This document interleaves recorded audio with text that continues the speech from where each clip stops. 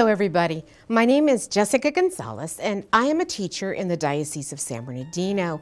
Thank you so much for spending some of your precious time with us today here at iGod Today. I am both honored and I am so excited to talk to you. Today is Monday, January the 6th, 2020. I'd like to start out today by sharing with you one of my favorite quotes from Mother Teresa. She said, "We cannot all do great things, but we can do small things with great love."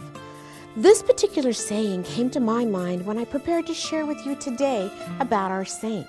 Today we celebrate the life of Saint Andre Bessette.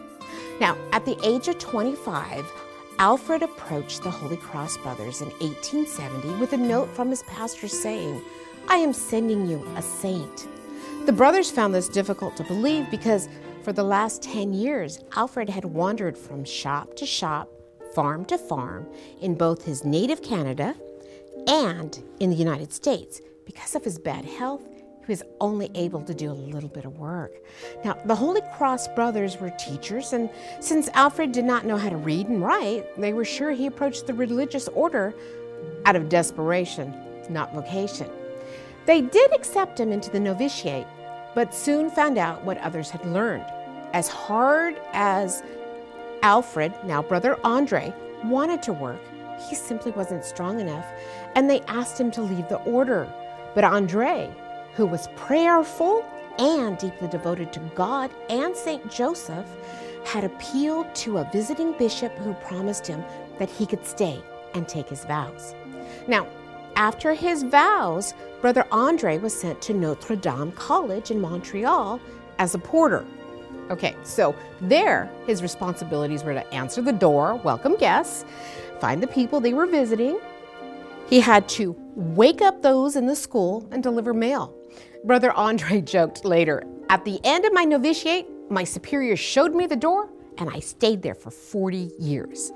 Now, in 1904, he asked the Archbishop of Montreal for permission to build a chapel to Saint Joseph on the mountain that was near the college.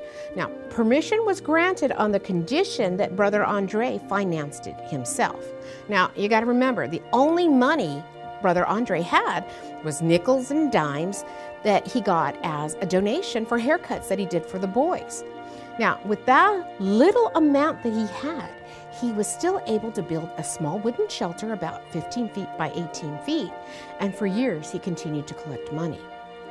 3 years later, he asked if he could build more. The wary Archbishop asked him, "Are you having visions of Saint Joseph telling you to build a church for him?"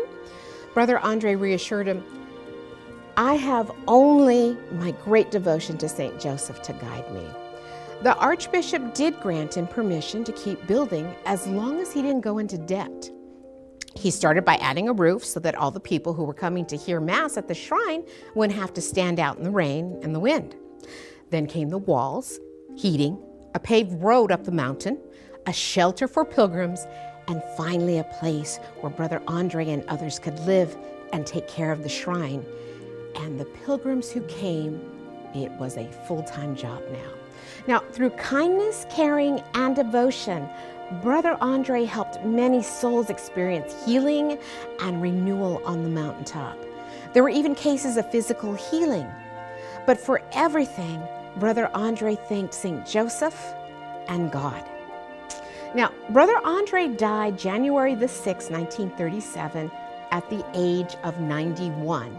And though he did not live to see the basilica completed, he did show us that while he may have had troubles working for himself, he never stopped working for God. And on October 17, 2010, Pope Benedict XVI formally declared him to be Saint Andre Bessette. You see, Brother Andre didn't really think he was doing a great thing.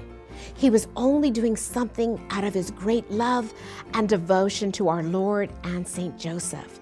The key, my friends, is keep doing. Let us pray. Blessed Brother Andre, your devotion to Saint Joseph is an inspiration to us. You gave your life selflessly to bring the message of Christ's love to others. Pray that we may learn from Saint Joseph and from you what it is like to care for Jesus and do his work in the world. Through Jesus Christ our Lord we pray. Amen. Thank you for partnering with WordNet. Now, we have an easy and fun way of making your donations to WordNet. Use the number that is on the screen to text your amount and follow the on-screen instructions. Thank you very much and be blessed always.